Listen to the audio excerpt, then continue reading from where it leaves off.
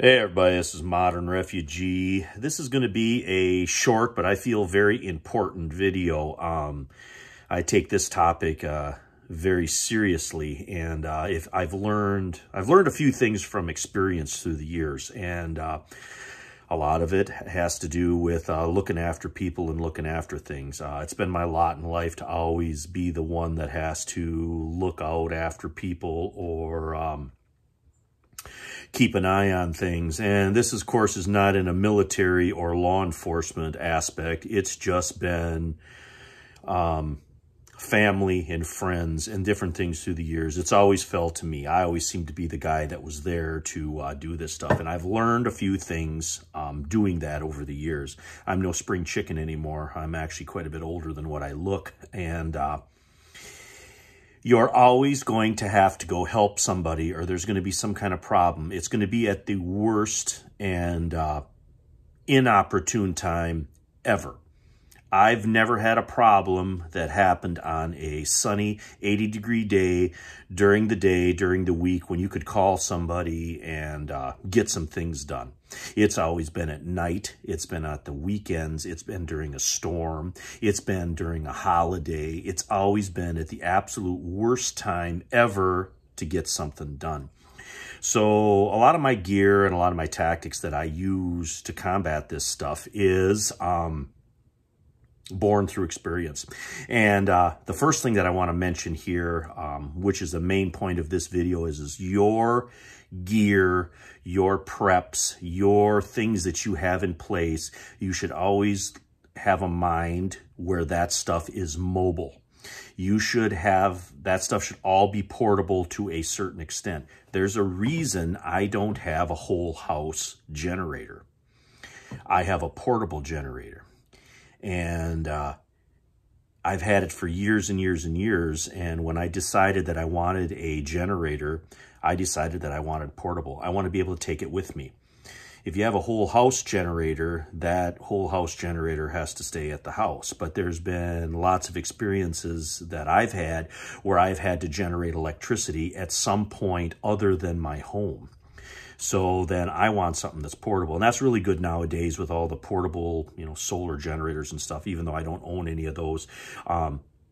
To me, anything that's portable is going to be more valuable than something that's stationary and has to be in a specific spot for it to be used. And like I said, there's been times when I've had to go generate electricity at some place other than my home.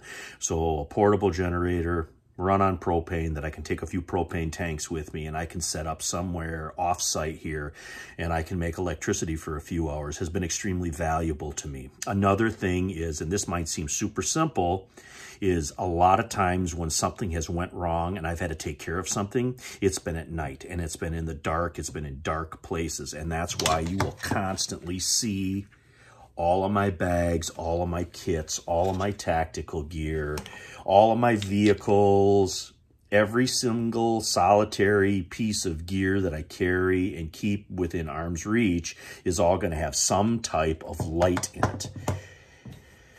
You can't patch somebody up in the dark. You can't fumble around in your first aid kit. Even if you practice and practice and practice, you need light to be able to facilitate a positive outcome in most situations. There's been times when I've had to crawl up on a roof to fix something, to unplug a chimney that some old person had, had too much creosote in the middle of the night and they were getting smoke backed up in their house. There's been lots of times I've had to do stuff that was borderline dangerous, and if I didn't have a light with me, I couldn't have done it, or it would have been even more dangerous for me. So I've had to have a light with me. So experience has taught me that a light is one of the most important things that you can have with you all the time. Another thing, I've seen power outages in big buildings. Big buildings don't have a lot of windows. They have a lot of interior rooms. If the power goes out in a big, large building with no exterior windows, you're going to be in a gigantic black box. So having a light with you in those situations, hey, I'm going to the city today. I'm going to be going up in this big building for whatever reason. Have a light with you. Another thing that I'm going to touch base on here is defensive gear, defensive equipment. Let's put it that way. everybody that has this stuff and practices with this stuff should have a way to transport that to where it's needed. And this is going to revolve around some type of case, some type of carrier, some type of container. There's lots of different ways to do this. You know, I'm just going to kind of start you off by explaining a few things, and every situation is going to be different. You know, if you don't have a long defensive tool, of course, you don't need a long case or protective piece of equipment to keep that in. But you need a way to transport it, and you need a way to transport that piece of gear with its support elements. See if I can put this in a generic enough term here for the old YT, but you need to have some type of case container that holds not only your defensive implement, also the stuff that you need to support that, whether it be stuff to feed that, stuff to maintain it, other things like protective equipment that goes along with that defensive implement. You need to have that stuff all together. That stuff needs to be all in one single solitary place. Another thing is you need to keep, I prefer to keep a lot of that stuff low key, and I'm going to show you one example of that right here, one that I've showed before in one of my travel videos. When I travel, and I travel into areas that I'm unfamiliar with, or I travel to areas that I think that there could be some type of issue, one of the things that I always take with me is some type of soft armor panels, and that can be wear concealed. However, sometimes you need to transport that stuff off body, whatever. You're checking into a hotel. I'm going to use that as the example because that's the example that I showed in this other video. Something like a simple, cheap garment bag like this right here is an easy way to transport that stuff in and out, doesn't raise any suspicion. And you can see there, I have soft armor in that. And I've used this multiple times to transport this in and out of hotels, in and out of areas. You just look like a goofy tourist carrying your fancy clothes with you, but it's actually something that can protect you. And that way, if something happens, something transpires, oh, this looks like this might be bad, you can slide that stuff out of there. You can don it, you can put it on, you can put a jacket over top of it. Another thing that I got told by somebody that carries a gun for a living is you ever notice why I always wear hoodies and stuff? Because a hoodie can conceal something like that rather easily. You know, you can grab that, put it on, throw a hoodie over top of it. Now you just look like an overweight American, which most of us are. But that is what I mean by staying portable and staying mobile. Another thing is medical equipment. I can't tell you how many times I've had to go assist somebody, help somebody that was sick, that was banged up, and well, I have no medical training whatsoever except what the old timers taught me, and that stuff has proved just infinitely valuable over the years. But I've gotten calls in snowstorms where somebody that was elderly or somebody that was very, very sick, and they say, hey, we don't know what to do. We can't get a hold of the doctor. Is there anything that you have, or is there anything that you can do to help us? And my human nature kicks in. I can't turn my head to that. I have to go facilitate some type of positive outcome for that. So then I will grab whatever I think is needed for that situation from the information that I gather and go drop this person off either some I'll give you an example. Somebody that's, throwing up and has been throwing up for a couple of days already, that's actually very dehydrated. I got stuff here where, I can get them some Pedialyte or something, drop that stuff off, because if they're older, they're sick, they're not going to be able to jump in a car and go somewhere to get that stuff. So then I have some stuff like that here that I can go drop that off and say, here, this will, hopefully get you through so you can talk to somebody that's, some medical professional to get you the help that you need.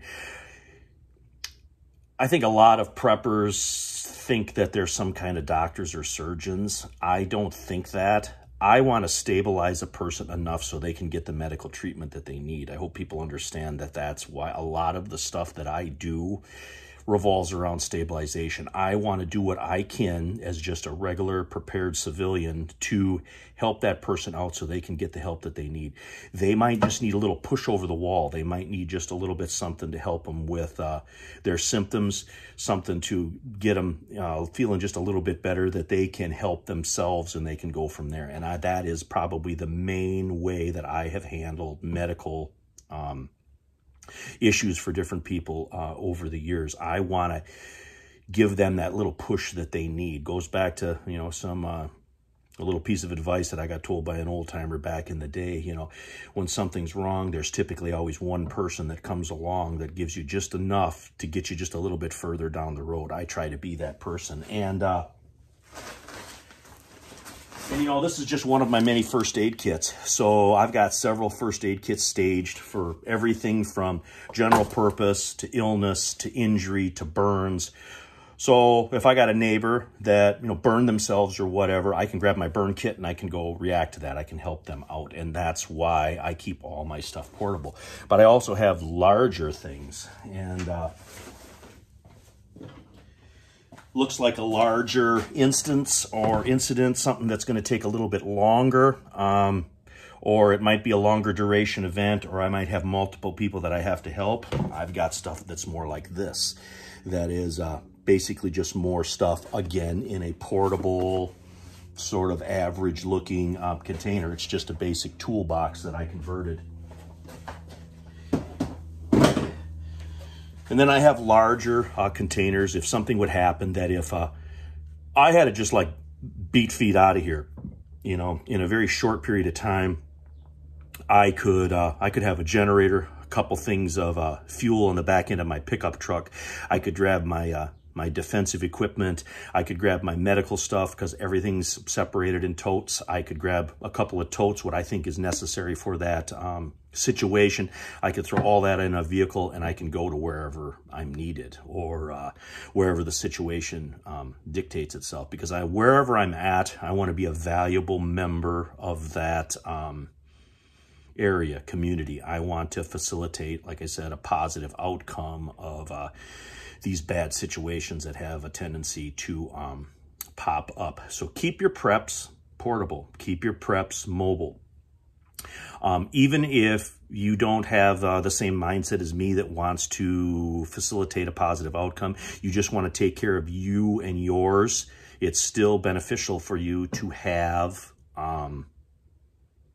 those preps and those survival things, those defensive items, those medical items, to have them portable. Because what if you want to go from point A to point B? Oh man, I'm here at this location. This location isn't safe anymore. I want to go over to this other location, your bug out that everybody talks about.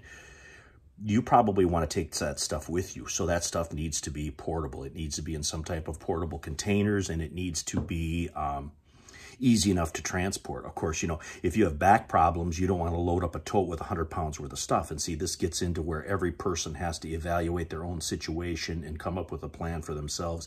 This video here is just sort of a springboard to get people thinking about these topics. But anyway, this is Modern Refugee. Hope you guys got a little something to think about out of this video here. It's one of the topics I take very seriously in preparedness, and let me know what you guys think down in the comments, if you already have your stuff portable, or if this gave you some ideas or some things that you could implement on your own. Anyway, this is Modern Refugee. Appreciate all my subscribers out there. Hope you guys got a little information, a little entertainment out of this video here. Just discussing a serious topic today. You guys take care.